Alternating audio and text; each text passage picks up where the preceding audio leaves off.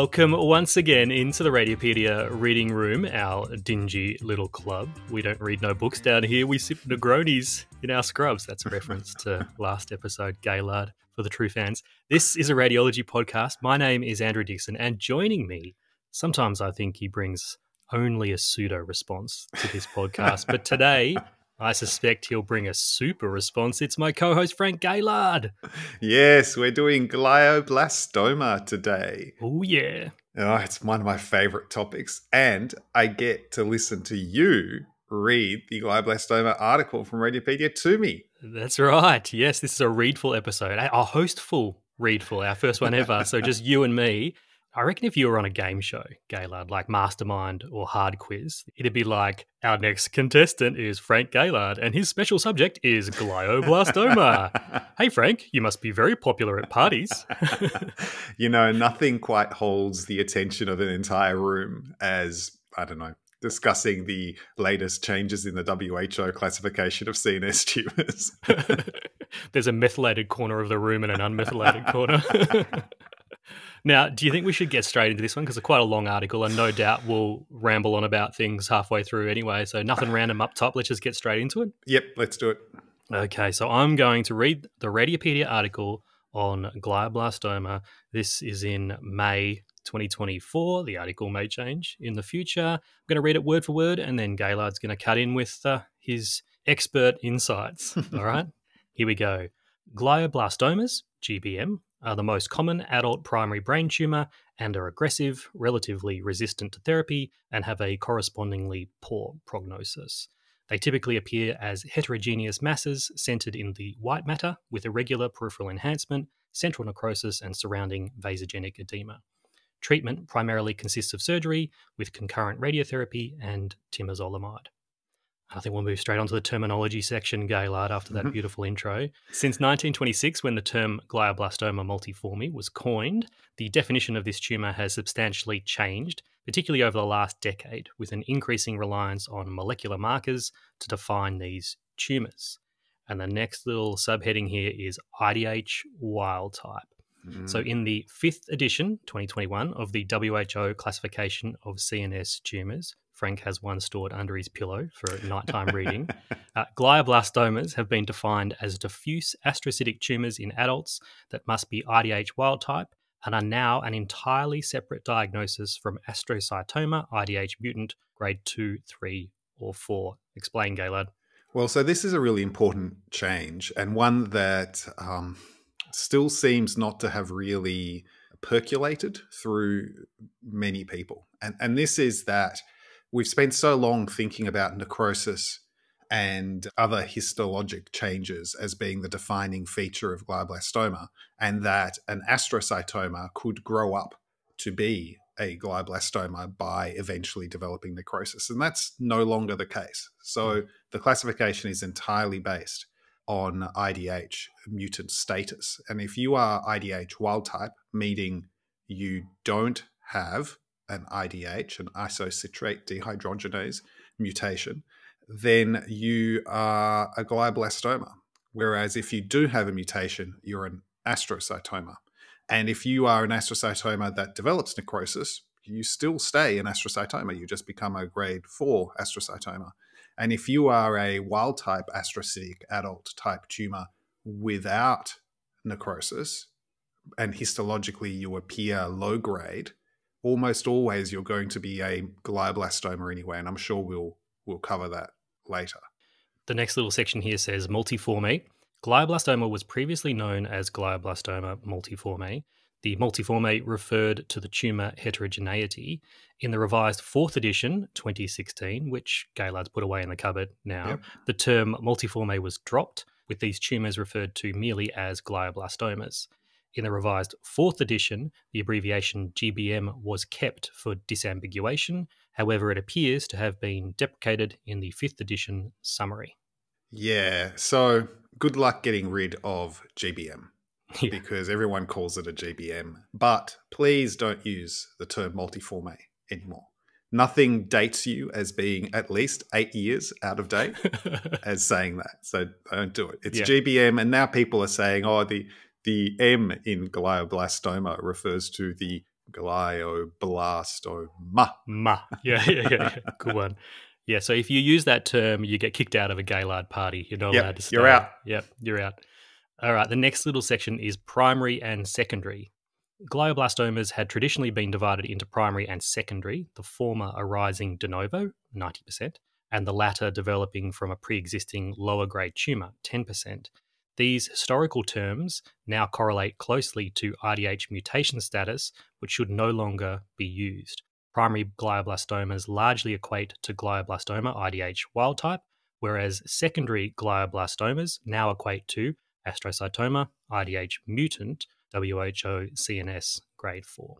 Yeah, you'll still see them in older literature, obviously, but you should never really refer to primary or secondary GBM in your reports. Yep. Should we talk about IDH status a little bit more, do you think? Do I have a choice of stopping you here, Gaillard? Not really. Okay, carry on then. Look, so a lot of molecular markers are take it or leave it unless you're really in an academic center. But IDH is something that I think you do need to know, even if you just report MRs occasionally, because it is such a foundational part of the classification system. And also, it's really a bit interesting. It explains a lot of things about diffuse gliomas.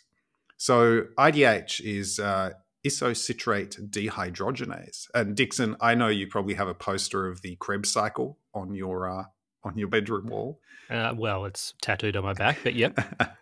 And so it's one of those enzymes, but actually the one that's in the citric acid cycle or Krebs cycle is IDH3, and that's not the one that we're interested in for tumors. We're talking about IDH1 and IDH2. Same gene, one of them is in the cytoplasm, one of them in the mitochondria, and it takes isocitrate and makes it into alpha ketoglutarate, which then goes on and has lots of effects on DNA methylation, etc.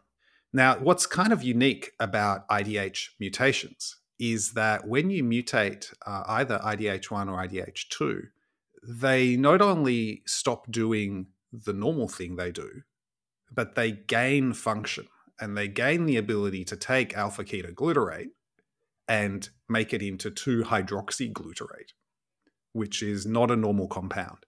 But this compound has two really interesting effects. One of them is that it's similar to glutamate, which is a primary excitatory neurotransmitter. And so that's why IDH mutant tumors are so much more likely to cause epilepsy than similar histologically appearing other tumors, because they're kind of accumulating this compound that's similar to glutamate. The other thing is that the accumulation of 2-hydroxyglutarate is actually toxic for the cells. And so IDH mutant tumors are more indolent than those that are wild type, which is something I never when you think of a mutation, usually that's a bad thing. Yeah.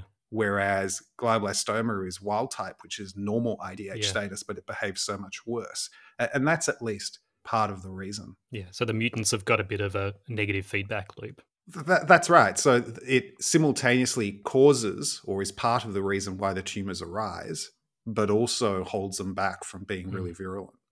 Now, I feel like I just got trapped in the corner at one of your parties. That's the secret. You have to back them into a corner with no doors. It was fascinating, but I've just seen someone else across the road. I've just been meaning to talk to this. I've just got to go to the bathroom. All right, should we move on? The next little section here is variants.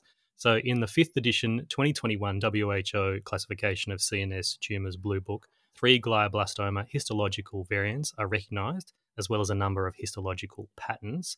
So the 3 recognised variants are giant cell glioblastoma, gliosarcoma, and epithelioid glioblastoma. Now, anything useful from those 3, Gaillard? No, I don't really think of these ever. I can't remember ever finding it useful. The growth pattern that's not listed there that I think is worth thinking about, because it used to be considered its own entity, grade 4, but now is just a pattern, is gliomatosis. Yeah. That's not unique to glioblastoma. You can be mutant gliomatosis as well. But now just recognize that it is just a pattern, not a diagnosis. And you're saying gliomatosis rather than gliomatosis cerebri because it's not necessarily always in the cerebrum? Is that why you're saying that? I mean, usually it's cerebral hemispheres, but you can get it extending into deeper structures and even going down into the brainstem. but I'm lazy. Do you say gliomatosis cerebri pattern or gliomatosis pattern? I just say gliomatosis pattern, but maybe that's like the rebel in me. All right, Rebel, time for the epidemiology. So glioblastomas, now defined as IDH wild-type tumours, are essentially tumours of adults, usually occurring after the age of 40, with a peak incidence between 65 and 75 years of age. There is a slight male preponderance with a 3:2 male to female ratio. White patients are affected more frequently than other ethnicities. The prevalence in Europe and North America is 3 to 4 per 100,000, whereas in Asia it is 0.59 per 100,000. Definitely see a lot in Melbourne. The vast majority of glioblastomas are sporadic. Rarely they are related to prior radiation exposure. They can also occur as part of rare inherited tumour syndromes, such as p53 mutation-related syndromes, including neurofibromatosis type 1. Other syndromes in which glioblastomas are encountered include Turcot syndrome, Ollier disease, and Maffucci syndrome. Those ones get, enchondromas. Yeah, so the demographics is really important if you're trying to predict whether something's a glioblastoma or an astrocytoma, because the incidence of IDH mutation is very, very, very tightly correlated with age. So if you are under the age of 50 and you have a tumor that looks like a diffuse glioma, it's really most likely that it's going to be a mutant tumor, even if it's got areas of necrosis. Whereas in a 70 or 80-year-old, if you see something that looks like a low-grade glioma, and histologically it may well be a low-grade glioma, it's almost certainly going to be IDH wild type, in which case it is actually a molecular glioblastoma, also known as a stealth GBM, because it sneaks up on you. It sneaks up. Okay, so the older patients, don't be too tempted to call something a low-grade tumour. It's still almost certainly going to be a glioblastoma unless you've seen it there for many, many, many years. Yeah, and that's important because if it's the first study and you say, oh, this looks like a low-grade glioma, and this patient goes to a clinician who's not super familiar with the idea of molecular glioblastoma, especially if they still read the older literature that said that low-grade gliomas, take 5 years to 10 years to progress and that you just watch them and you don't treat them, then that patient might be reassured and sent off for a scan in a year and then represent 2 or 3 months later with a massive tumour, because these evolve very, very quickly. Next section is clinical presentation. So patients typically present in one of the following 3 ways: a focal neurological deficit, symptoms of increased intracranial pressure, and or seizures. Rarely, less than 2% of the time, intratumoral hemorrhage occurs, and patients may present acutely with stroke-like symptoms and signs. Yeah, presentation doesn't help you very much in brain tumours because they all kind of present a little bit the same way. As I mentioned, seizures are particularly common in IDH mutant lower grade tumours, but it's still a very common way of a glioblastoma to present as well. The less than 2%, definitely less than 2%. I mean, I can only think of 1 or 2 cases where patients have presented with a hemorrhage and then found to have an adjacent glioblastoma. Which is interesting because we often see a spontaneous intracranial hemorrhage, like a lobar hemorrhage, and we follow them up to exclude an underlying tumour. And the vast majority of those that we follow up, there's nothing there, right? Yeah. So this kind of supports it, doesn't it? Let's move on to the next section. So this is diagnosis. The 5th edition 2021 of the WHO classification of CNS tumours incorporates molecular parameters into the diagnostic criteria. In this classification, to make the diagnosis of glioblastoma, the following are required: adult patient, diffuse astrocytic tumour, and IDH wild type. And there's a footnote here as well, Gaillard. It says an IDH wild type status can be reached without the need for sequencing in patients over the age of 55 years on the basis of negative IDH1R132H immunohistochemistry, as the likelihood of finding other IDH mutations in older age is very unlikely. So this is probably worth unpacking a little bit, because you'll come across this terminology a lot, and sometimes it'll be in requests where they're justifying whether something is an IDH wild type tumor or not, and it's on the basis of immunohistochemistry. So the first thing to say is immunohistochemistry is really cheap, easy. It's done in normal path labs. It's combination of an immunoreactive stain on a slide. So it's done very frequently. And because it's immunoreactive, it targets specific antigens. And in this case, it targets IDH1 mutations where the arginine, that's the R in R132H, the arginine residue at position 132 is replaced by a histidine. That's what that means. And that accounts for about 70 to 80% of all IDH mutations. So if you find that mutation, you're gold, because that tells you you do have an IDH mutation. Yeah. If the immunohistochemistry for that one mutation is negative, the chances of you having another mutation of IDH1 or an IDH2 mutation depends on your age. Mm-hmm. And so if you are, say, 40, even if your IDH1 immunohistochemistry is negative, you'll probably find another type of mutation. Whereas if you're elderly, the chances are really, really low. So whether you bother to send the sample to a lab that does next generation sequencing to find those non-R132H mutations really depends on the age of the patient. And the WHO recommends a cutoff of 55 years. I often hear that at our tumour boards. It's often the oncologist going, "Oh, yeah, we should send that one off for NGS," and it's presumably based on the patient's age rather than trusting the immunohistochemistry. Yeah. So we had those three things that it must have. So it must be an adult patient, it must be a diffuse astrocytic tumour, and it must be IDH-wildtype for it to be glioblastoma. But then there must also be at least one of the following list of things: necrosis, microvascular proliferation, TERT promoter mutation, EGFR gene amplification, and the final one is combined gain of whole chromosome 7 and loss of chromosome 10. And that's also called +7 - 10. Is that right? Yep.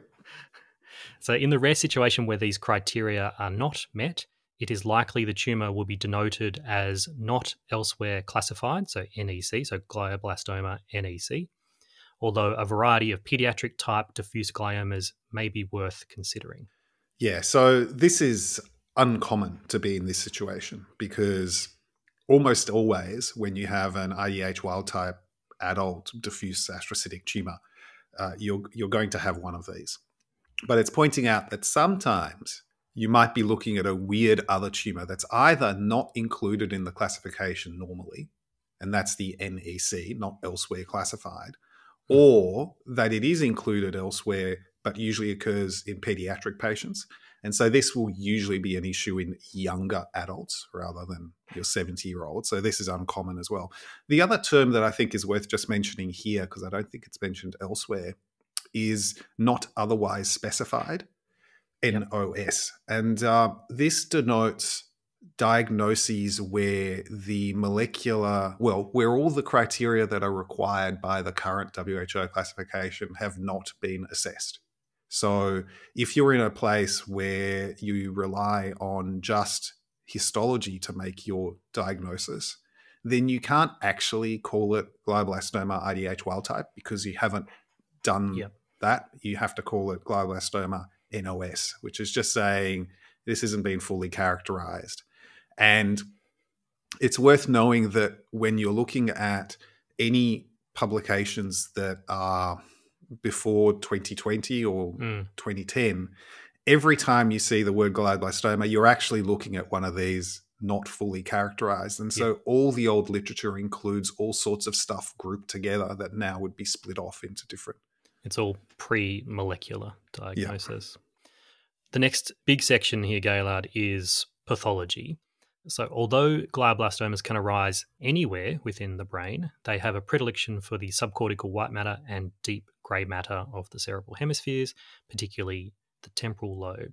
That's a little bit different to lower grade tumours, which are often kind of cortically based rather than that subcortical white matter. Mm-hmm. I added a little bit. Sorry, that's supposed to be your job, Gaillard. Sorry, I was asleep at the wheel. Macroscopic appearance, not particularly relevant to radiologists this bit, but glioblastomas are typically poorly marginated, diffusely infiltrating necrotic masses localized to the cerebral hemispheres. The supratentorial white matter is the most common location. These tumours may be firm or gelatinous. Considerable regional variation in appearance is characteristic. Some areas are firm and white, some are soft and yellow, secondary to necrosis, and others are cystic with local hemorrhage. Glioblastomas have significant variability in size from only a few centimetres to lesions that replace a hemisphere. Infiltration beyond the visible tumour margin is always present. These tumours are multifocal in 20% of patients, but are rarely truly multicentric. They may also demonstrate a gliomatosis cerebri growth pattern. Right. So explaining those two terms, multifocal and multicentric. The easy way to explain it is that multifocal exists and multicentric basically doesn't. Multifocal is what you see all the time, which is a big tumor as defined by the T2 or flare abnormality, within which are embedded multiple foci of enhancement. But you're really looking at one tumor. And I would really encourage everyone, when interpreting gliomas, to not obsess so much on the enhancing component, but actually focus your attention on the non-enhancing, the T2 abnormality excluding vasogenic edema, to define where the tumor is, and then think of the enhancing components as being just areas within that, in the same way as you might have areas of hemorrhagic change or cystic change, but not to think of the glioblastoma as the enhancing component. Yeah. We'll get to that later in the MRI signal, but it's recognizing the difference in T2 signal between tumor and vasogenic edema. Because there's enhancing tumor, there's tumor that's not enhancing, and then there's vasogenic edema, and they have a slightly different pattern on that's T2. Right. And multicentric is really uncommon, and that's where you basically are just really unlucky and you have two different tumors. And the importance there is that you may actually be dealing with two different diagnoses. So you kind of have to biopsy both, because one might even be a metastasis and the other one a glioblastoma. You're just looking at an unlucky person. Yeah, I have seen patients who had a glioblastoma completely resected, disease-free survival for many years, and then they've developed a completely new glioblastoma in another hemisphere, no interjoining T2 signal at all. I guess that's just bad luck, or there's some genetic predisposition. Yeah, so the other thing just to mention is when you read the definition of multifocal, it really talks about areas of enhancement that are linked by T2 signal abnormality. The caveat to that, or the extension of that I would make, is sometimes you can't really see the T2 signal abnormality, but they're in places where a link is expected. So if you have, for example, a right frontal lobe tumor, and in the contralateral side, in the white matter, you have another area, that's almost certainly going to be multifocal, because there's such dominant white matter tracts across the corpus callosum in that location. So it needs to be implausible that they are linked. Yeah. It's not mentioned here in the macroscopic appearance, but I think we all know it, the propensity for it to grow through the corpus callosum, the so-called butterfly glioma, I guess, is another kind of typical macroscopic appearance that you may get on pathology for a glioblastoma. Moving on to the microscopic appearance. So histologically, there are pleomorphic astrocytes with marked atypia and numerous mitoses. Necrosis and microvascular proliferation are hallmarks of glioblastomas. Microvascular proliferation results in an abundance of new vessels with a poorly formed blood-brain barrier, permitting the leakage of ionidated contrast and gadolinium into the adjacent extracellular interstitium, resulting in the observed enhancement on CT and MRI respectively. Edema and enhancement are, however, also seen in lower grade tumours that lack endovascular proliferation, such as diffuse astrocytomas, IDH mutant, and this is thought to be due to disruption of the normal blood-brain barrier by tumour-produced factors. Vascular endothelial growth factor, VEGF, for example, has been shown to both disrupt the tight junctions between endothelial cells and increase the formation of fenestrations. So I think there's another important thing that's not really discussed here, because it's more related to lower grade tumours. But that is that when you think of your diffuse astrocytoma, lower grade appearing tumour that is increased in T2 signal, it is edema, but it's not vasogenic edema, in that it's not increased fluid necessarily coming out of vessels. It can also be reduced ability of the brain with tumour cells to absorb the normal fluid that's leaked into the interstitium, the glymphatic pathway through aquaporin 4 molecules. So there's both increased creation of fluid and reduced absorption that play a role. But when we're talking about vasogenic edema, where it really washes beyond the margins of the tumor, that's where it's pouring out of these badly formed or poorly continent vessels. A microscopic appearance, I can't really finish without saying the term palisading necrosis, because that's just one of my favorite ones. I can't see it in the article. Oh, we should definitely add that in. Yep. I love it when the pathologist says, and there's palisading necrosis. Fence-like necrosis. So an area of necrosis where the cells surrounding it are arranged radially in a kind of fence-like pattern. Yeah, it's cool when you see it, isn't it? All right, so now we're on to radiographic features, Gaillard. Here's the juice of the podcast. So glioblastomas are typically large tumours at diagnosis. They often have thick, irregularly enhancing margins and a central necrotic core, which may also have a hemorrhagic component. They are surrounded by vasogenic type edema, which, in fact, usually contains infiltration by neoplastic cells. Almost always. In fact, definitely in the case of glioblastoma, it contains neoplastic cells. But not necessarily all the way. Right, but beyond the enhancing margin. Beyond the enhancing and beyond the nodular areas of non-enhancing tumour, there's a degree of invasion. How far is really variable, which is why you sometimes see these long-term survivors. They're usually people that had tumours in non-eloquent areas and an aggressive surgeon who took sort of a margin. And in other patients, you have this gliomatosis pattern where basically the whole brain is infiltrated at the time of diagnosis. Yeah. Multifocal disease, which is found in 20% of cases, is where multiple areas of enhancement are connected to each other by abnormal white matter signal, which represents microscopic spread of tumour cells. Multicentric disease, on the other hand, is where no such connection can be seen. We've mentioned that one before. Yeah, so you talked about that they usually present as large tumours, and size of tumours is a bit of a funny one. It gets mentioned often, like when you read papers describing tumours, it's like, oh, these size were this and that. It doesn't really tell you very much, because if you're a large tumour, it either means you've grown really quickly or you've grown really slowly. It can be both. Yeah. And I mean, glioblastomas don't start off as large. They start off presumably as a single cell somewhere and just grow quite quickly. So I don't think size is particularly useful. Okay, now we're onto the CT appearance, Gaillard. So irregular, thick margins, iso to slightly hyperattenuating, and that's due to the high cellularity of the tumour. Irregular, hypodense centre representing necrosis. Marked mass effect surrounding vasogenic edema. Hemorrhage occasionally seen. Calcification is uncommon.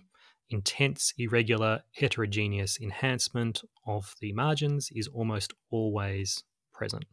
Yeah, it can be challenging on CT, particularly to distinguish glioblastoma from lots of other entities, metastases, subacute infarct, abscesses, etc. And also don't forget that all of these descriptions of glioblastoma really are of the typical glioblastoma, which has necrosis and microvascular proliferation. When you're talking about molecular glioblastomas where the histology is similar to a low grade, then it'll just look like a low grade astrocytoma. That have those molecular changes. But anyway, CT is kind of rubbish. That's why we invented MRI. Yeah, the only thing I would say on CT is it's even more important than with MRI to kind of look at the chest, abdomen, pelvis. Is there metastatic disease elsewhere? Look at the clinical situation. Does the patient have a fever, raised inflammatory markers? Could this be an abscess? And that's kind of what you're trying to do on the CT is go, could this actually be an abscess? Do I need to get an MRI tonight versus an MRI tomorrow during daytime hours for a tumour? So that's where I think the CT interpretation is important, putting the clinical context and other imaging into it. So let's move on to MRI. So on T1, it's a hypo to iso-intense mass within the white matter. There's central heterogeneous signal often, and that can be due to necrosis and sometimes intratumoral hemorrhage. On T1 post-contrast, you'll have enhancement, which is variable but is almost always present.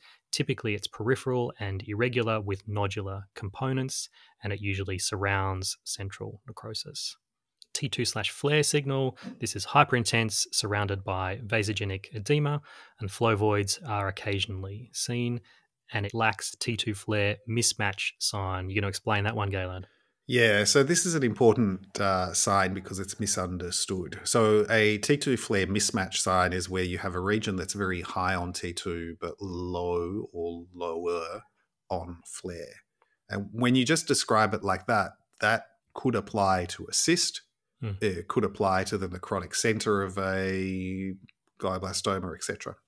But that's not what it means. And the significance of this sign is in the setting of a diffuse usually non-enhancing glioma, where you have areas that are so gelatinous that on flare they lose much of their signal. And it's very specific for IDH mutant tumors, but the ones that don't have 1p19q codeletion. So in other words, not oligodendrogliomas, but rather astrocytomas IDH mutant. So if you see an area in a non-enhancing tumor that suppresses on flare but is very high on T2, that not only tells you that it's not an oligodendroglioma, but it also tells you that it's not a glioblastoma because it's almost certainly got an IDH mutation. But if you see an enhancing tumor with a central area of necrosis that's high on T2 and attenuates on flare, or areas of cyst, that doesn't count. Yeah. So That's just fluid. Don't get confused by that sign. And we'll come back to oligodendroglioma a little bit later. I almost mentioned it earlier when we talked about CT, when we said that calcification is uncommon in glioblastoma, because obviously in oligodendroglioma, you'll often have calcification. But we'll come back to that in the differentials later, I reckon, Gaillard. Mm-hmm. Let's move on to susceptibility-weighted imaging, or the gradient imaging. So susceptibility artifact on T2 star from blood products or occasionally from calcification is relatively common, mainly from microscopic hemorrhage rather than from macroscopic hemorrhage, right, Gaillard? Mm-hmm. Low intensity rim from blood products, incomplete and irregular in 85% when present, mostly located inside the peripheral enhancing component. And then it says absent dual rim sign. What does that all mean? So on MR, particularly on susceptibility weighted imaging, it's really common to see little patches of signal loss. Usually within a glioblastoma, they're within the necrotic cavity at the margins between the cavity and the enhancing component. And you're looking at, areas where tissue has necrosed and there's been a little bit of microscopic hemorrhage sort of clinging to the sides, but it's incomplete. So it doesn't form a complete ring, or if you're thinking three-dimensionally, it doesn't form a complete sphere around the center.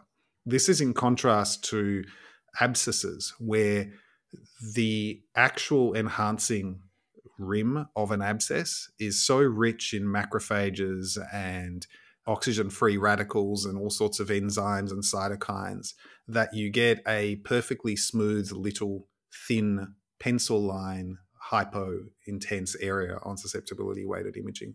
So if you see that complete ring, and usually there's an adjacent hyper-intense SWI ring, which is why it's called the dual rim sign, then you're looking at an abscess. Whereas if you're just seeing patchy areas of irregular signal loss within the cavity, then that's what glioblastomas or necrotic tumors look like. Yep. And the next section is DWI ADC, and I guess this is probably even more relevant to abscess than the dual rim sign, looking to see whether there's any central diffusion restriction.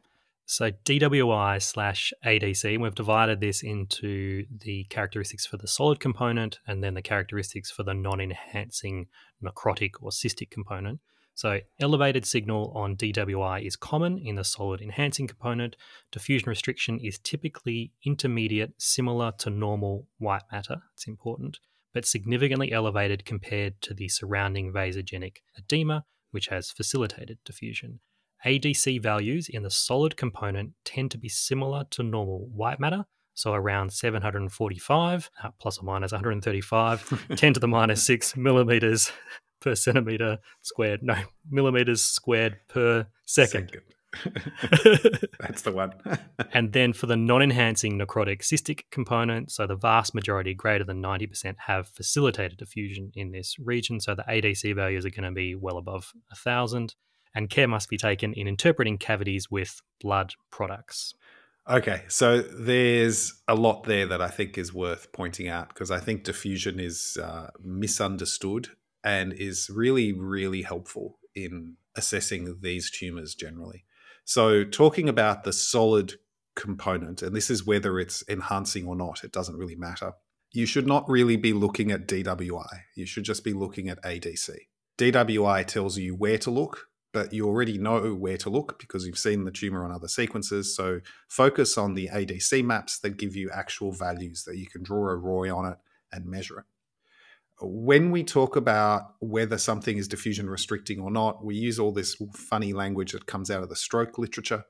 The reality is that normal brain diffusion restricts quite a lot, and the number for normal white matter is 750, roughly.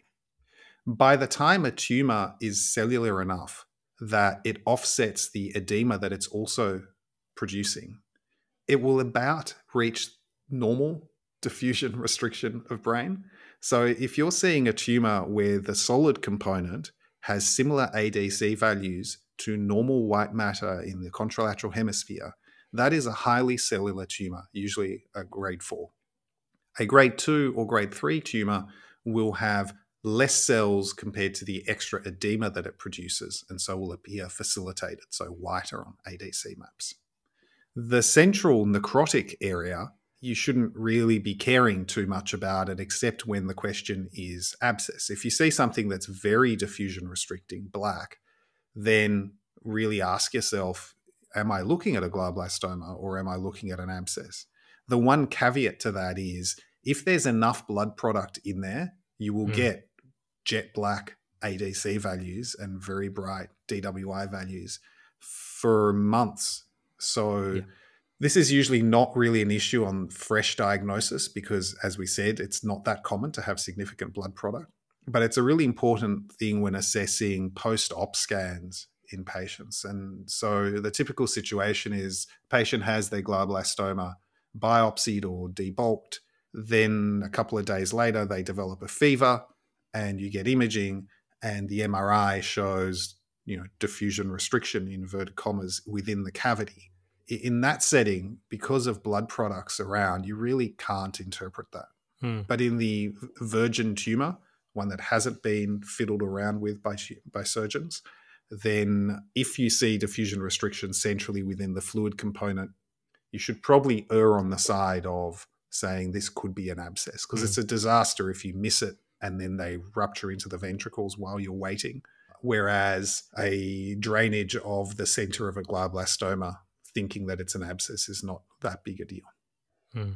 This is something similar we deal with in subdural empyema after they've been in and had a go at it. And then it's got some DWI signal in it and it's like, is there blood in there or is there pus? And a lot of the time you can't really tell and they have to go back in because they're suspicious clinically that it could be infection.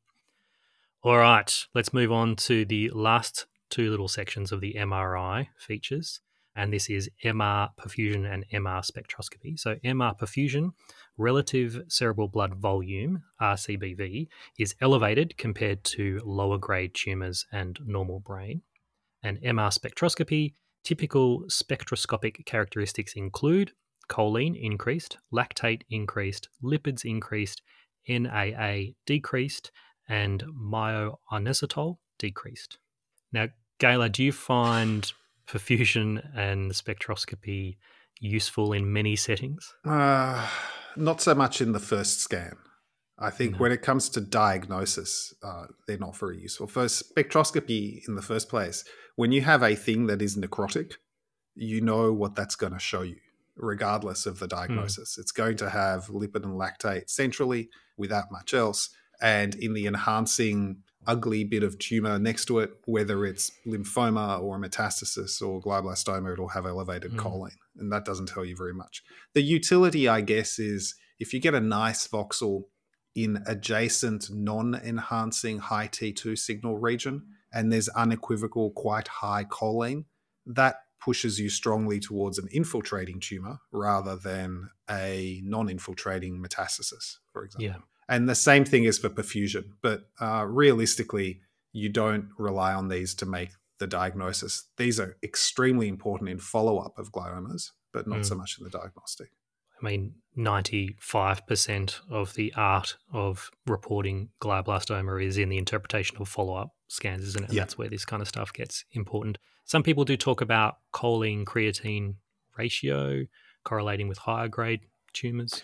Find that useful or not? No, but it's true that the more rapidly cells are dividing, the higher the choline will be compared to creatine. And so by the time you get to over a 2-to-1 sort of ratio, you're looking at a not virile. You're looking at a vigorously replicating cell population, but it doesn't really tell you that this is a glioblastoma as opposed to a metastasis or lymphoma. Let's move on to the next section, which is PET. So PET demonstrates the accumulation of FDG, representing increased glucose metabolism, which typically is greater than or similar to metabolism in grey matter. I guess the caveat here is that other lesions that aren't glioblastoma are also going to have increased FDG often. PET is something that's often... I don't do PET. You know what I feel like about nukes. Well, move on to radiogenomics then. So a number of features are seen to correlate with molecular marker status, such as MGMT promoter methylation, which typically demonstrates higher ADC values, limited surrounding edema, and low cerebral blood volume. This has a sensitivity of 79% and specificity of 78%. Oh, there's some little stats in there. As opposed to PET, I think you are interested in probably talking about methylation, MGMT. So let's talk about what MGMT is first, which is 6-methylguanine DNA methyltransferase. That goes down big at parties too, by the way. Yeah. That's a little small room on the side of the party with a bouncer on the door. It's like, could you say what MGMT stands for? And then, Do you know, actually, as a complete aside, years ago, my wife and I came back from a holiday and we'd been in Thailand or somewhere a bit dodgy, and we were like uni students and we looked pretty dodgy at this stage anyway. And we came through customs and we'd gone through the passport check area and we're just wandering down towards baggage claim. And this guy in a suit with a badge, like a TSA badge or whatever, equivalent in Australia, came up to us and said, "Oh, excuse me, can you come over here?" And we said, "Okay." And he says, "Oh, it says here you're both doctors." We went, "Yep." And he said, "What's cyclophosphamide?" He was testing and you. we're like, "Oh, it's something to do with tumours. We don't really know. We're radiologists. Ask us about an MR scan." And so he let us go. But so they must have a list of questions that are specific to your profession. Yeah. So if you said, "I'm an engineer," and it's like, well, if I have a 12-ton truck traveling across... Or a mathematician. At what time, if train leaves station A? And I have a similar one. When we went to the US with Wife of the Podcast, we were going through customs, right? And the guy looks at our passports and he looked at us and he says, "How long have you guys been married?" And my wife and I looked at each other and neither of us could work it out. And we were like, maybe he's got it written on his screen there. It says birth, deaths, marriages. It knows when we were married. And we're like, "Oh, 7 years?" And he was like, "Yeah, that's a typical response. Good one." Yeah, if you'd said 22 years, that's like, that's suspicious. They must have rehearsed that. All right, so back to MGMT, Gaillard. Yeah, so MGMT, it's a DNA repair enzyme. And the importance of this is that when you're looking at treatment for glioblastoma, which we'll get to later, the primary treatment is radiotherapy and temozolomide, both of which do their thing by damaging DNA, which cells that are replicating quickly don't repair adequately. And so during mitosis, they die. If you have very active MGMT, it will undo a lot of that damage, particularly of temozolomide, and therefore you have a bad prognosis because your response to therapy is no good. From a diagnostic point of view, pointless. It's really only extremely useful in predicting whether you're going to get pseudoprogression or not. If you have methylated MGMT, meaning it's not active, then you won't undo all that damage that temozolomide and radiation do, and therefore you are more likely to get pseudoprogression. So the literature is full of radiologists, to a degree, trying to justify why we still need to perform scans by trying to come up with these radiogenomic markers where the imaging appearances correlate with what you will eventually find when you do the molecular tests. Mm. In wealthy, well-provisioned regions of the world who have access to next-generation sequencing and all the different histological and molecular tests, then a lot of these are really pointless, because you'll end up resecting this and you'll end up sending it to the lab, and that is much better than what you get on a scanner. The real importance of understanding that these radiogenomic markers exist is for the large parts of the world where they don't have access to that molecular testing. And so recognizing that you can make an educated guess as to MGMT methylation status based on imaging is useful down the track when you see what you think might be pseudoprogression. I pulled a couple of quotes from Lee Al-Hilali's talk on imaging of the post-operative tumour brain. And she said, one of her classic quotes was, "This is one time where meth is good for you." So having methylation is good in terms of treating your tumour. And the other thing she said is unmethylated is unlikely to be pseudoprogression. So if you're seeing enlargement of the enhancing mass on your 3-month post-operative scan, which is when you're kind of expecting, maybe pseudoprogression to occur, if they're an unmethylated patient, then that's unlikely. It's probably tumour. Whereas if they're a methylated patient, then that could well be pseudoprogression, which we'll talk about later, I guess. Maybe. I don't know. This has been going on quite a long time already, Dixon. All right, the next section is the radiology report, Gaillard. So when reporting a new diagnosis of a mass that is likely a glioblastoma, it is useful to include morphology, so the size in 3 dimensions, presence and degree of central necrosis, non-enhancing tumour involving cortex, deep grey matter or white matter, and for that you should look at the ADC values. The next point is the relationship to or involvement of eloquent areas, major white matter tracts and large vessels. And then the third thing is extension. Look for extension across the midline, into the brainstem, subependymal spread, and CSF dissemination. I think this is a really important section, Gaillard, because this is, in terms of the primary reporting of a tumour, this is really what you should be looking at. And in the tumour board meeting, this is what you're trying to come up with. Is it involving eloquent cortex? Which white matter tracts are involved? Do I need to do some DTI imaging prior to surgery to work this kind of stuff out? Is there evidence of CSF dissemination or subependymal spread? These are kind of the things. And then after the surgery, that's when you get into the more complex pseudoprogression versus recurrence kind of stuff. Yeah, that's right. I mean, there's a lot that you can do to help the surgeons plan, well, not just the surgeons, but the oncologists and the radiotherapists plan treatment with a good first report. And one of the most important parts here is, as I mentioned before, not obsessing about the enhancing component. Because in my experience, non-radiologists will almost invariably stare at the post-contrast imaging when looking at glioblastoma. And missing an area of non-enhancing tumour can be really problematic for ongoing management. And here are a couple of scenarios where that really matters. Let's say you miss an area of non-enhancing tumour remote from the initial tumour, and it doesn't get picked up by anyone until after they've had their radiotherapy.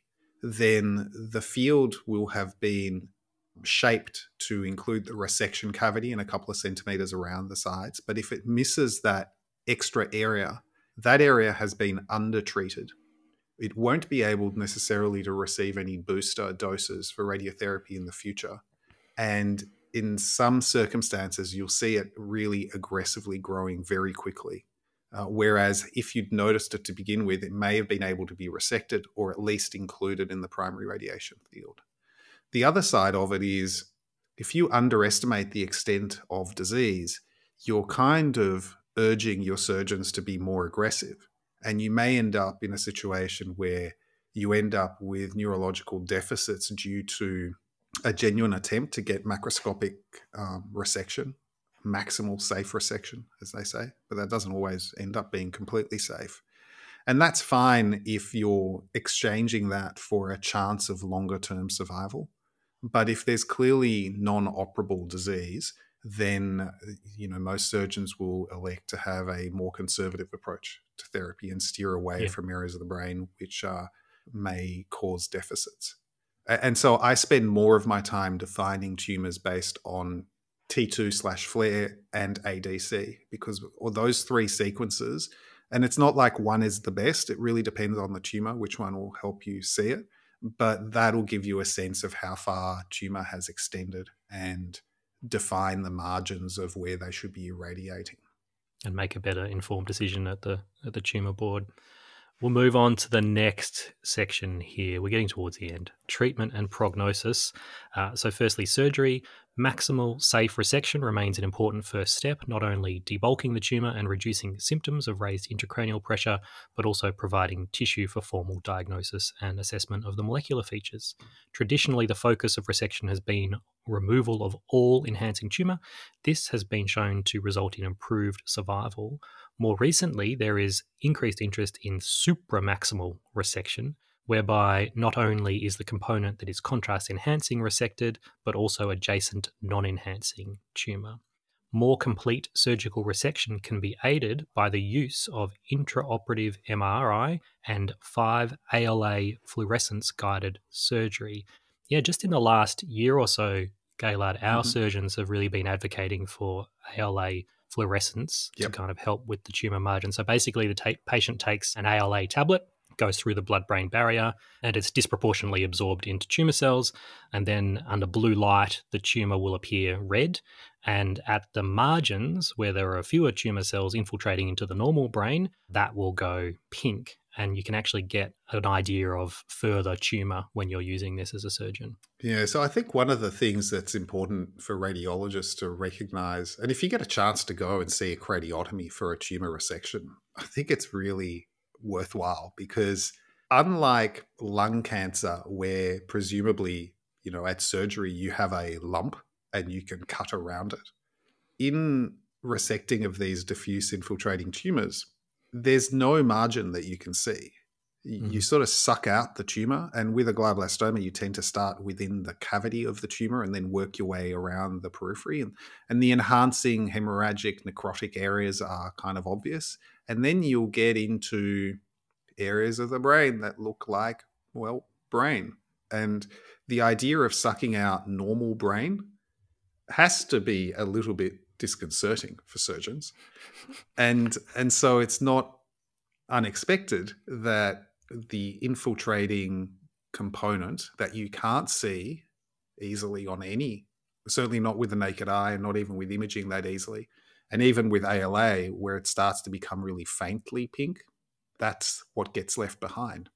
But so that's where this supramaximal resection, which for every tumor in the rest of the body is just called resection. Because when you take a sarcoma, you take a margin out of it. When you take a melanoma, you take a margin from it. Brain tumors, you tend not to. But when a tumor is located somewhere where you can go well beyond the last bit where it's definitely tumor without causing a neurological deficit, you do get longer survival. And so they are those, frontal pole, non-dominant frontal pole tumors that then end up being cured. So it is occasionally possible. And so ALA, I think, reassures surgeons that they're taking out tumor because it's glowing, even though it would otherwise look like normal brain. So the next section is adjuvant chemoradiotherapy. So following surgery, post-operative adjuvant radiotherapy and chemotherapy with temozolomide is the most common treatment, known as the STUP protocol. Newer therapies include anti-angiogenesis, e.g. bevacizumab, brand name is Avastin, and immunotherapy. Although in individuals less than 70 years of age, a standard STUP protocol is usual, in older individuals, the optimum treatment regime is less well established. This is particularly the case in the very elderly or those with significant comorbidities. In such cases, surgical resection has less marked survival benefit. Radiotherapy is usually administered as a shorter course, so 25 to 40 grays in 5 to 15 daily fractions, rather than 60 gray over 6 weeks, which is done in the younger patients. But even in this setting, adding temozolomide significantly increases survival, especially in MGMT methylated, so inactive tumours. So, yes, being aware of treatment clearly isn't very important when assessing the first study and making the diagnosis. Mm-hmm. But you really can't assess follow-up imaging for gliomas unless you've got a solid idea of what the therapies are and how they influence the likelihood of progression, pseudo-progression, and pseudo-response, which I think we probably shouldn't go into because this has been going on for a very long time, and we should have a separate episode on those Separate topics, episode. maybe. Pseudo-progression, pseudo-response. Very exciting. But I think the importance here is that as radiologists, the idea that our responsibility ends with how things look on scans kind of is really increasingly missing the point of how we value add. And you do need to understand from the pathology side all the way through to treatment and complications. Yep. Especially that first 3-month scan, you need to know if the patient's temozolomide, Avastin, methylated or not methylated, that kind of stuff, in order to interpret it to the best of your abilities. So next section is prognosis. Despite substantial advances, even in the best case scenario, glioblastoma carries a poor prognosis with a median survival of less than 2 years. Negative prognostic factors include increased necrosis, greater enhancement, deeper location, so thalamus, for example, MGMT not methylated, increased age, and lower pre-diagnosis functional status. Follow-up. This is a big section. Glioblastomas should be followed up closely with MRI. That's an understatement. So immediate post-operative imaging. Generally, a scan is obtained within 24 to 48 hours of surgery to assess residual disease. Early scanning is necessary to avoid post-operative enhancement that can make interpretation difficult. It should be noted, however, that some post-operative enhancement can occur within the first day post-surgery, and therefore it is essential that these scans are interpreted alongside the preoperative scan. Yeah, so this is really important. This idea that, there's a magical cutoff of 48 hours, that, as long as you get your scan before then, you're fine, and after that, you'll get post-operative enhancement is just rubbish. There was a study, I don't remember when or where, but that looked at studies done within the first day or two following resection of a non-enhancing lesion. So they took patients that had either non-enhancing tumors or focal cortical dysplasia or something else and did a post-op scan with contrast. And they showed that a significant number developed enhancement even within 12 hours. So just because you obtain your scan early doesn't mean that everything you see is definitely residual tumor. And that last point, I think, is really important. You have to have the preoperative imaging side by side with your postoperative, because to say that there's residual enhancing tumor, it's not just showing that there is enhancement, but it's being able to point to the preoperative scan and say it's that bit that's been left, and you can match the contours. The other really useful part of that is you can predict where tumor is going to be left often based on the operative approach. Some places are harder for surgeons to get to. For example, if the tumor has a big overhang of non-involved brain that they need to get under, then that bit will often have bits of tumor left. Or, of course, if the tumor is getting close to eloquent areas, surgeons will be much less likely to be aggressive with a resection there. And so, again, comparing it to the preoperative one is really useful, taking into account that the geometry may really have shifted because the necrotic cavity might have collapsed down, midline shift might have reduced, etc.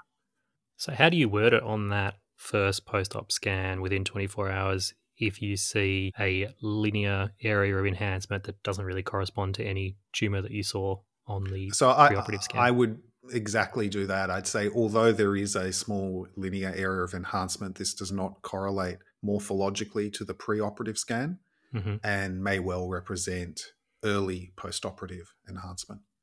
And it's usually linear in your experience. If it's more nodular, mass-like, it's probably residual. Yeah, that's true. But usually it's either obviously one or the other.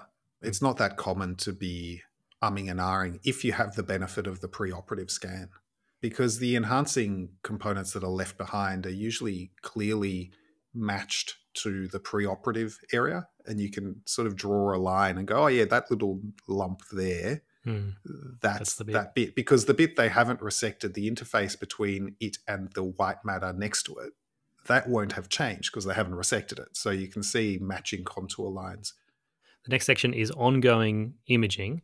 Although timing and frequency will vary between institutions and treating surgeons/oncologists, typically scans are obtained every 8 to 12 weeks. Yes, the first scan, often after that day one scan, is at that kind of 3-month-ish mark. And that's because a couple of weeks after surgery is before they start doing the STUP protocol radiation and temozolomide. And that's when you're trying to look at the effects of that. So in individuals who have no residual macroscopic disease and remain stable for a protracted time, the frequency of follow-up imaging can be gradually decreased. In contrast, sometimes it is worthwhile performing an earlier scan to problem-solve ambiguous imaging features. The primary aims of ongoing follow-up are to identify tumour progression and complications, distinguish tumour progression from pseudoprogression, and distinguish pseudo-response from tumour progression. So these I think we're going to skip over, but these are very much related to, in terms of pseudo-progression, radiation necrosis, and some effects of the temozolomide. And in pseudo-response, we're talking about the dramatic effects of Avastin in reducing the enhancement within a tumour, despite the fact that it's actually progressed. And that's for another time, Gaillard. I think so.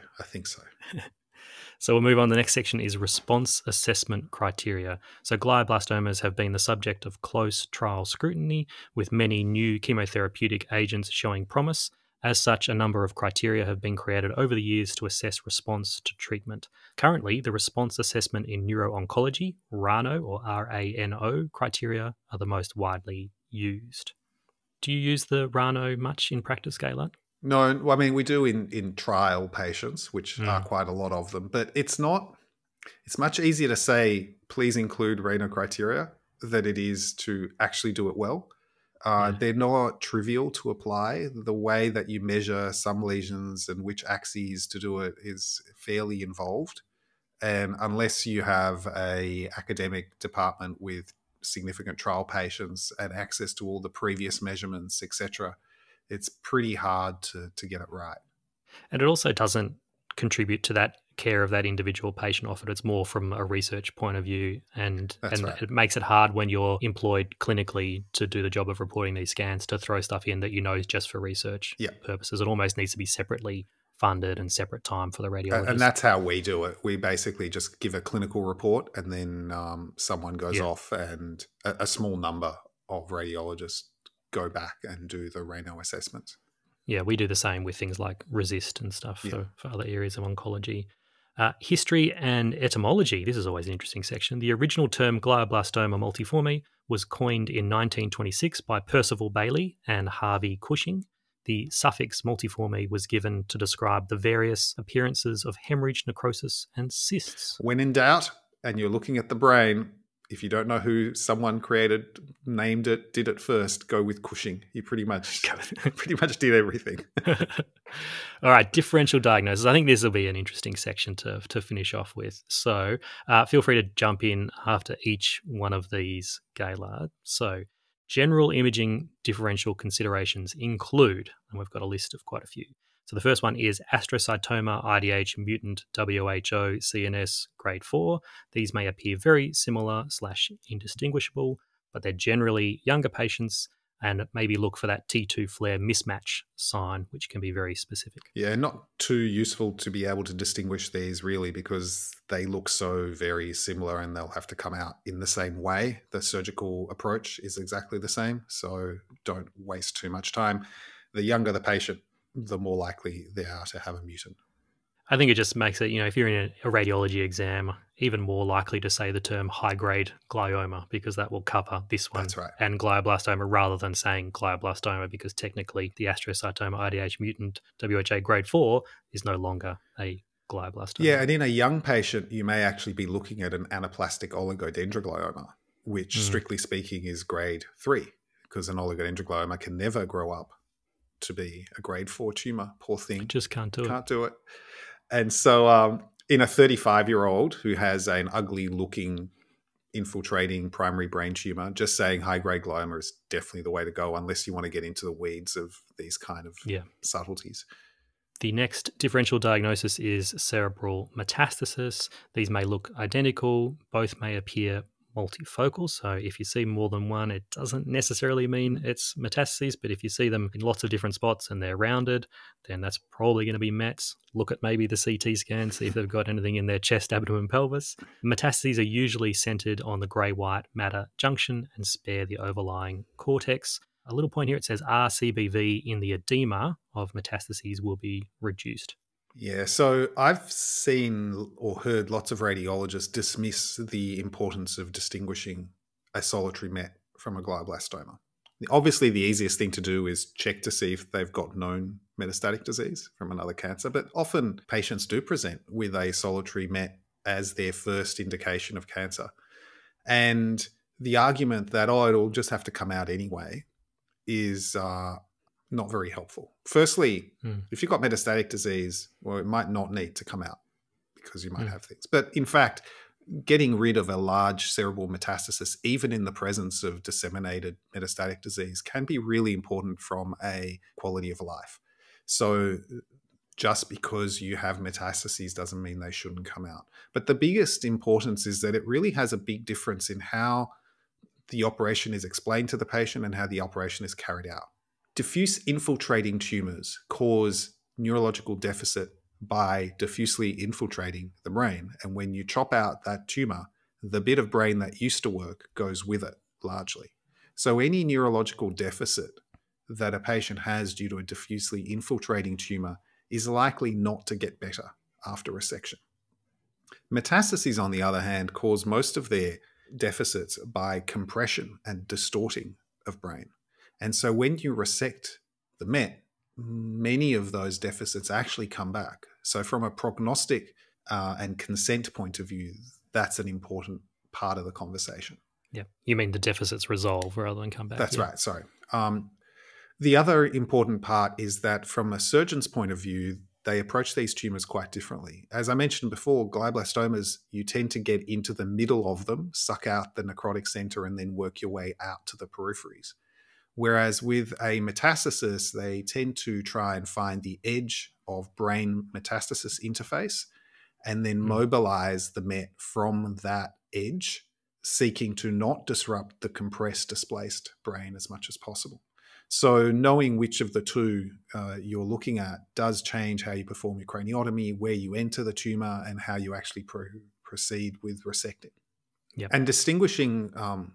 there are a number of features that can make the diagnosis of a diffuse glioma with certainty that, if present, are really helpful. The main one is non-enhancing tumor. So again, not focusing too much on the enhancing component, but looking at FLAIR and T2. If you see an area of cortex that is expanded and thickened without enhancement, that is basically 100% that this is a diffuse infiltrating tumor and not a metastasis. Unfortunately, when that's absent, it doesn't tell you that it's definitely a metastasis, because sometimes glioblastomas can look indistinguishable from a Met. And that's where looking at the edema around the lesion can be helpful. If you have raised choline, if you have raised CBV, you'll more likely be looking at an infiltrating tumor than a metastasis. The next differential diagnosis on the list, Gaillard, is primary CNS lymphoma. So this should be considered especially in patients with AIDS, as in this setting, the central necrosis is more common. Yeah, in patients who don't have HIV, often primary CNS lymphoma is a very solidly enhancing tumour without any central necrosis, and makes it relatively easy to distinguish. And they have very high DWI, so very low ADC signal in a CNS lymphoma throughout the tumour. And also that the enhancement characteristics, I remember you talking about that, kind of often has that kind of hazy margin to it, the lymphoma. I found that very useful. Yeah, lymphoma usually just looks like lymphoma. And if you've looked enough at them, you won't be confused. But noticing or coming to the realization that what you're looking at is probably lymphoma is really important from a management point of view, because generally, although I think there are some papers out there suggesting that resection might be good, generally you just biopsy and then treat with chemoradiotherapy. And so it very much changes the approach there as well. And it also means that you should probably not treat with steroids if you think there's a chance it's lymphoma, because if you give steroids, making the diagnosis histologically can become really challenging. And periventricular is another little tip for CNS lymphoma. Very often you see it in these kind of periventricular locations. Not that GBM can't happen there. It's just that if you see very solidly enhancing tumours around the ventricles, think CNS lymphoma. Yeah, so glioblastomas tend to spread along the subependymal surface like a little tongue of tumour, but their main bulk is away from the ventricle, whereas lymphoma tends to sort of sit on the ventricle. The next one on the list is cerebral abscess. So a few features here to look out for. It'll have central diffusion restriction. However, remember glioblastomas, if they're hemorrhagic, can also have that. Presence of smooth and complete SWI. We spoke about that earlier, the dual rim sign. Yep. So, I mean, obviously, distinguishing a glioblastoma from an abscess is important. If you can't, and you can't always, then it's better to say that it's an abscess than to dismiss something as a glioblastoma. Because they're going to be rapidly bad news. Yep. The next one is tumor-factive demyelination. It says, can appear similar, often has an open ring pattern of enhancement, so that incomplete ring of enhancement, and usually younger patients. Yeah, so this is super important because you really do not want to do a big resection of a tumor-factive lesion. And so younger patients, they hopefully have other lesions that you can see elsewhere, older lesions, but you can get tumor-factive ADEM, for example, that might look very similar. We had one just the other day, transferred to our hospital, working up for presumed high-grade glioma, getting ready for surgery, and we're looking at the preoperative scan, and we're like, it wasn't the best incomplete ring sign, but the presence of some Dawson's fingers elsewhere and other white matter lesions in a 40-year-old female. Yeah. And we were like, we think this is tumor-factive demyelination. This should not be operated on. We should wait on this one. So again, really important to have that in the back of your mind, particularly in those younger patients. Yeah, absolutely. Next one here is subacute cerebral infarction, another one where we get a few every year, particularly PCA territory infarcts are probably the most common because they often don't present acutely sometimes. And you have this cortically based enhancement because you're picking it up subacutely, and that can be confused for a tumour. So the history is essential in this setting. It should not have elevated choline on spectroscopy, and it won't have an elevated CBV. But my tip there would be look for cortical, gyriform pattern of enhancement. Yeah, and having volumetric imaging is really helpful because in some planes, the fact that it's gyriform may not be evident. And you usually find one plane where you can see that it's a cortical sort of distribution. And obviously resecting a whole chunk of brain that you don't need to is not a good look for anyone, especially because this most likely is happening in patients who are not fantastic to begin with, because it's uncommon for a young, healthy person to not notice that they've had a significant stroke. So this happens in your nursing home population or patients with other illnesses or neurological issues that make assessment harder. And the very final differential we have here, Gaillard, is cerebral toxoplasmosis, especially in patients with AIDS. Yeah, I mean, it's thrown in there. It's uncommon. Well, I guess it depends on how many severely immunocompromised or HIV/AIDS patients you deal with. We don't see it very often. They can look very, very similar, though, particularly if it's basal ganglia lesion. We're an HIV hospital and we see some cerebral toxo, but I can't say it's ever been a huge problem differentiating from high-grade gliomas. That's it, Gaillard. We've made it to the end of the article. I've had a real wild type of a time. How about you? It's been really good. I want to take up smoking. It seems like we're probably going to have to do some kind of follow-up episode where we just go into post-operative kind of follow-up tumor imaging and talk a little bit more about pseudo-response, pseudo-progression, those kind of things. Dixon, I think we should only do that if the people request it.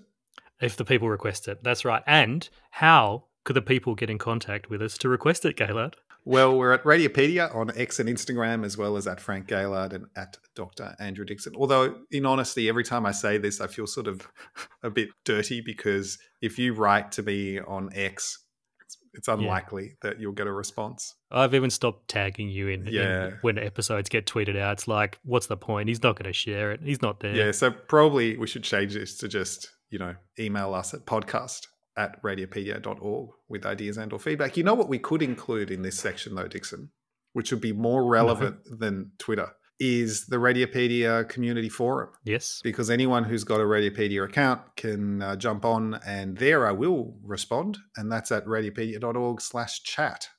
So let's do that. You heard it. He will definitely respond 100% if you reach out to Frank in the Radiopaedia community chat. Almost certainly. He's changed it. He's changed his diagnostic certainty.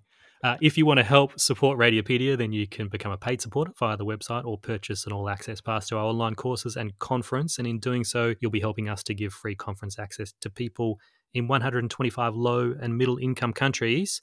And what else can people do, Gaillard? And you can also help us out by leaving a 5-star review in the podcast app of your choosing. Absolutely. Well, that was a long one, but a good one, Gaillard. I think people will enjoy that chat about glioblastoma. Thank you for joining me for this one, and we'll catch you all again. Hey, I think you've actually invited me for both lunch and dinner today. I can't do a 1 hour and 20-minute podcast, a lunch and a dinner with you. I just can't get enough of you, Dixon. We won't have anything to talk about. We'll be at dinner. It will just be silence. I saw this this YouTube comedy clip on Generation Z going to dinner, and they're asking, what does a chef recommend? And then it's like, what YouTube clips would you pair with each of these dishes? Because they want to look at their phones. They're on their phones. That's classic. And we'll catch you all again sometime soon in the reading room. Stay rad. Wild type. Stay rad. Palisading necrosis. See you, mate. See you next time. I'll see you at lunch, actually. Yep. Bye. See ya. Bye-bye.